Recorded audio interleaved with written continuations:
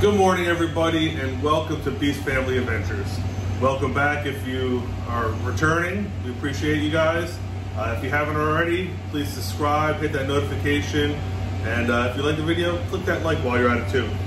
So, I kind of started this video halfway through what I'm actually doing. Actually, you can probably tell from the title of the video, because I'll be honest. A little outside my comfort zone with this, working with refrigerated units and anything remotely has anything to do with that. Usually I just have basic knowledge of electronics. So didn't really know if I could tackle this kind of thing, but I'll give you a little backstory. So when we were in Citrus the other weekend, you can see the video that's down on the playlist. I noticed that the temperature of the refrigerator, we have a Dometic 75 port dual zone. I think it's like a CFX75DZW, if anyone wants the model number.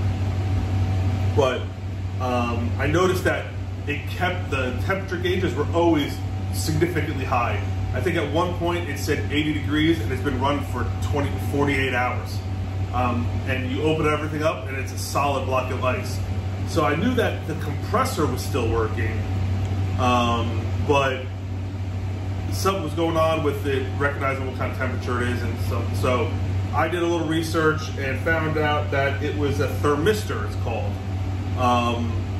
And so I said, okay, well, how much is one of those? And I found a variety of ranges. No website really had anything definitive.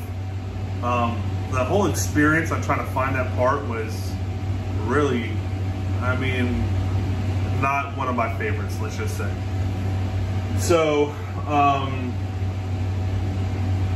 try to figure out, I've watched a couple YouTube channels, or I tried to look on YouTube to see if anyone else has done it. I think one or two, maybe a handful have talked about it. Usually it's for the refrigerators inside the RV, not the portable one that I have. One person I saw from Australia kind of talked about how to do it real quick. Didn't really match mine too much because it was like a Waesco, W-A-E-S-C-O. So I guess it's the same brand, but maybe little differences here. Maybe like Honda and Acura or something like that, Nissan and Infiniti, something along those lines. So I went to go order the parts. Well, I didn't know what part number it was. I didn't know where to even get it. Even Amazon didn't have any of these. So I called Dometic. Well, first of all, I emailed them. Let's just say I emailed their parts department and said, hey, this is what I'm looking for. The original email I get back is, that's an unserviceable part. You have to take it in to a service center. Well, I'm really not trying to do that. So I call him. Really nice woman picks up the phone, and she goes, oh, yeah, here they are. It gives me the part numbers. Both, because there's two thermistors for the dual zone, one temperature gauge or temperature sensor for each one. And she goes, you want me to see if we have that in stock? You know what? Perfect. Yes, I do. I don't give a shit. Just order me up, send me over, and I'll see if I can figure it out. Well, no, we don't have them in stock. Okay, so originally I think, well, I'll order them, no problem. I mean, I don't plan on going camping anytime soon. Caden starts football August 1st. I'm coaching again. So we're going to be crazy busy for football season. So she goes, oh, honestly, the best thing you could do is just Google the part number. Wow. Didn't give me any other option. Google the part number, all right? Yeah. Okay. All right, have a nice day. It's like, you didn't give me the option to just order from you guys? Like, nothing? Like, I couldn't, nothing. Just Google it. So I said, all right, well, I'll just Google it then. I got the part numbers now, right? Should be easy. Ha! No. I'm going around. I mean, first of all, the one part number for one of them was coming back. The other part number didn't even come back. I found one of them, and I'm like, well, if I'm already digging into this thing, I might as well change both of them, because I don't know, maybe both of them are wrong. Both of them weren't reading right. So I ended up finding this one website out of Australia. And I go into the website, and it looks like Jimmy Bill Bob, some scam artist, is just throwing up this website just for stuff to rob people. I mean, it was so like, I mean, I think a high school student, or not, high school students, I mean, I'm talking about probably elementary school that are just learning how to build websites, built this website. That's probably what it is. So I said, man, how much is it? It ended up being just under $100 with everything, with both thermistors and this heat sink compound that's required, the little thing that you, some freaking crap that you put on there and you shove it in there and it's supposed to work. If you don't have it, it don't work. So anyway, and then shipping was like $30 because it's coming from Australia. So I said, man, I'd much rather spend $100 than $1,600 on getting a new one, because we love this thing. We love it for camping. It's such a game changer, especially when you're doing some bigger events in multiple days. Trying to find ice just sucks. We've done that for a year or two, and we finally bit the bullet, got something this, and I mean, this is just great. So, I know I'm kind of rambling on, trying to give some little backstory, but so I got the first one out. It's a little bit of a pain. There's a lot of screws that go everywhere and it doesn't really give you good access. But, like I said, this is the first time I've ever messed with a refrigeration unit, so I really, if you say I don't know what I'm doing, that's probably giving me too much credit. So I got the first one out. Now there's two. And what they don't tell you in these videos is that it appears that there's two channels that are going into, from the compressor area to the chambers, if you want to call it. But they're not marked. So you don't know which one's which. So, you know, there's a red and then there's a white. You got red and white clips here. I'll see if I can. Yep, see, the other one's red. I just took the white one. So what I did is I took out one, because I don't know if this is the longer one or the shorter one. I have no idea. Or, more importantly, I don't know which hole is which. Because they don't tell you. I don't know which hole goes to which one. So I would do one at a time, just pull out one, replace it with the other, then pull out the other and replace that one, so you know everything matches up. So, I caught you up. We're here.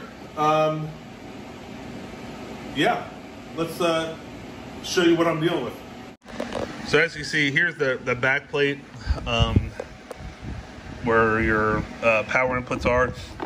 Here's your fan with the evaporator, the compressors right here. You have to pull this back a little bit.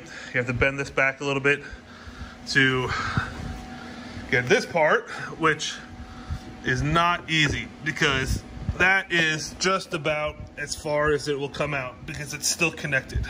So if you can see that little white goop and that tan stuff, that's where the thermistors go. And let's see if I can get you, I don't know if I'm going to be able to.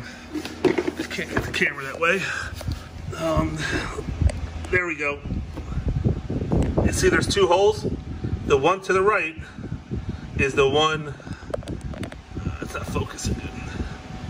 The one to the right is the one I just took out. So, yeah. Whew. So, let's finish the job here.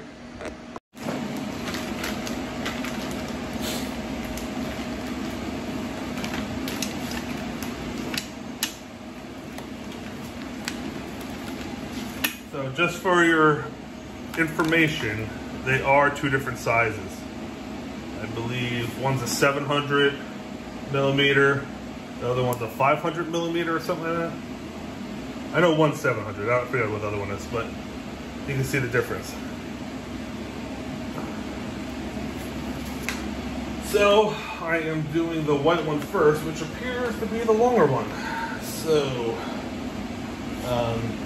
now they do have this fished through these wiring nightmare and plugs into the back to make it look pretty. I don't know if I'm gonna do that. I'm gonna try to make it as professional as I can, but we'll just have to see how it turns out. For you people that don't have catcher mitts as hands, probably be a little bit easier for you. Those bigger guys, sometimes it doesn't always pay to be big.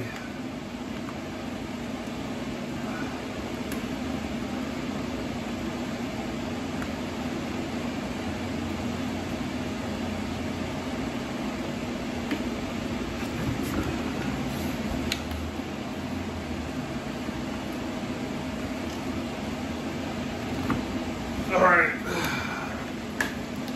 now for the required heat sink on this one.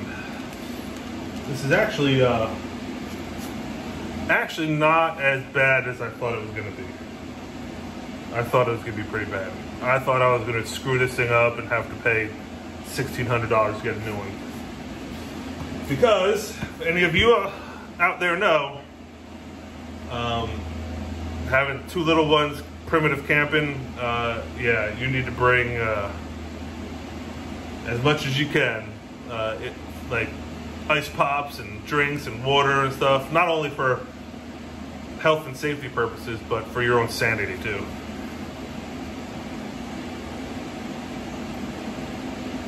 I don't really know how much to put on this one, but I guess I'm just gonna, oh boy, gonna cover it.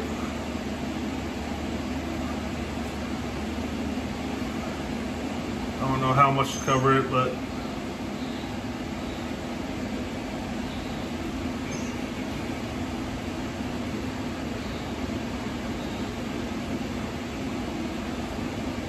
all right, that looks pretty well covered.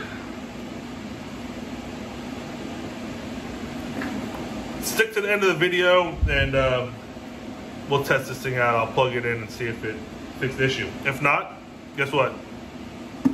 Another $1,600 down the drain. Oh, oh boy. Come on, get in there. There we go. And other videos I saw said push it all the way until it don't go no more. As far as it's gonna go. All right. Let's do that red one. This off. But you see how much of that goop has been on it? They have it all the way. I'm sure they just put it on the edge and it just went all the way, but that's the goop. It's all over my hands now. Ugh. Hopefully this works. So I don't feel like spending another $1,600. I think after, a side note, to give you a little bit more information about the channel. After Jeeping with Judd this year, this is in February, I think the trailer is going to go under the knife. I met a guy who is a subscriber, by the way, that I work with, who is a master welder. Welded in the, I believe it's West Virginia's coal mines for years upon years. And decided to give it up.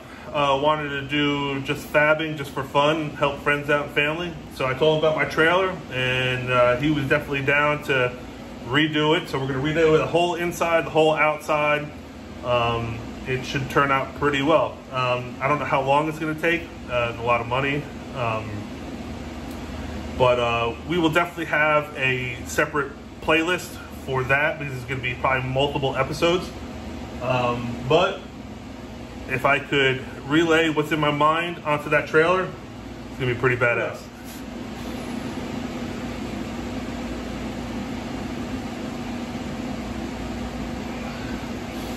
Now the guy I was watching on YouTube said that there probably should be enough heat sink in the little tubes, the residual, but he suggested just going ahead and put more on there, because more don't hurt it, but less will. So might as well be safe than sorry, because honestly, I don't want to have to do this shit again. Now, I guess we could put all these screws in their right holes.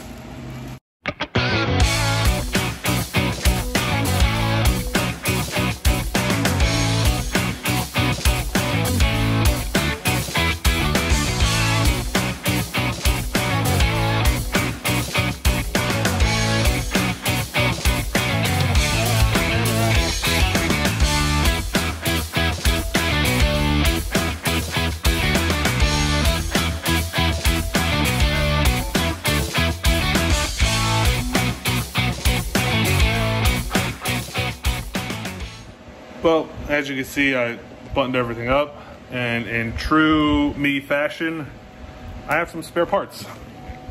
Let's see. Oh my God, I can't. Got some spare parts. So, I really don't know where these would have went. They're probably one of these hidden screws somewhere, but I'll just hold on to them. I mean, it's no big deal. I got all of them in, or most of them in, should I say.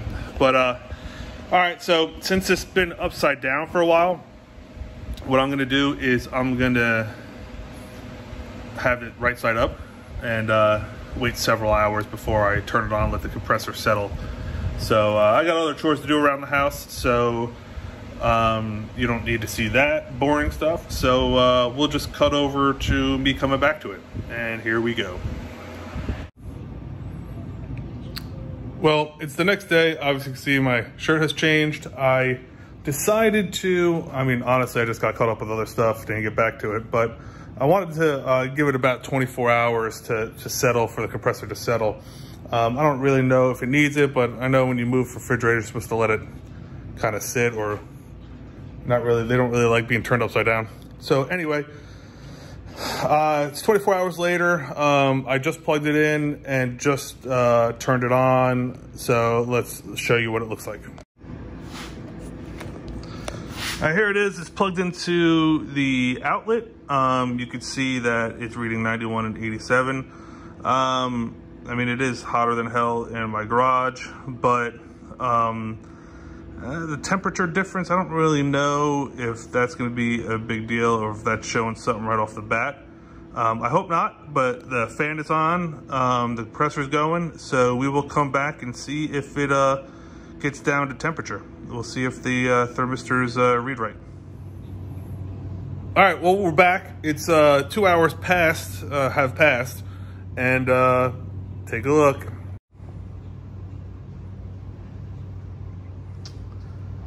They are set for 32 degrees. They are both reading 32 degrees, and the compressor is off. So, yeah. It looks like I fixed it. Cool. Saved myself $1,600 from buying a new one. Man, so anyone that's looking to do that, don't be too afraid of it. Like I said, I really don't have any experience. It's the first time I've ever did something like that. So just take your time and either watch this video or watch other YouTube videos on how to do it, and just take your time. You can do it. All right, well, this brings this video to an end. Appreciate you guys checking it out, and we'll see you out on that trail.